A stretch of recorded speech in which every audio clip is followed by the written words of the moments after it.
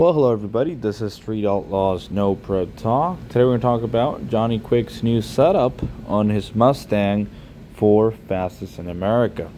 Now, photo credit goes directly to their photo owners. Please subscribe and comment, and stay tuned for a lot more videos coming, all about the Street Outlaws No Prep Gangs race series and all the other Street Outlaws shows. So, Johnny Quick, very well-known racer from Detroit, and he recently ran in America's List, and this year he did extremely well. His big tire Mustang with a Pro Charge Hemi was hauling ass on America's List. He went up, I believe, up to number 4, but ended the season in number 9, I believe. But he moved up a lot. He ran with Ryan and Kai and Lutz. I mean, he definitely ran right up there with the best of them. Couldn't finish past number 4, but hey, when you're in the top 10 of the fastest street race cars in the US, hey, it's tough, and it's a huge accomplishment.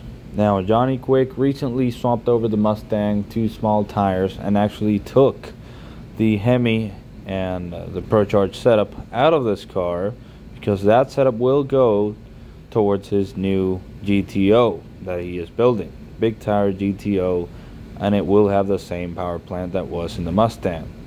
Now, he had a marketplace Corvette that he is selling, or actually could already be sold, and that thing had a 632 cubic inch, I believe, big block Chevy on Nitrous. So he put that motor in the red Mustang, and as I've just said, swapped the car over to small tires for filming in Fastest in America.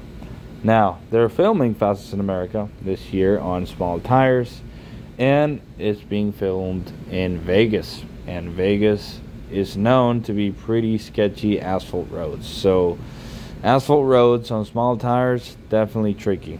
Now, Johnny Quick has been testing a lot, and he will be running in behalf of Team Detroit in Fastest in America.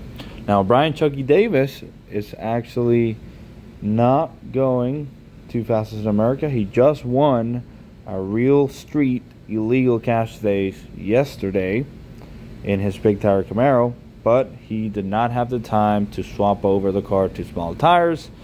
So Johnny Quick should be the team captain for Fastest in America on small tires, and I do believe he will do really good. He has been testing a lot, and he is a great racer, very capable racer, and with a very good car. So even on small tires, Johnny Quick is going to be very fast.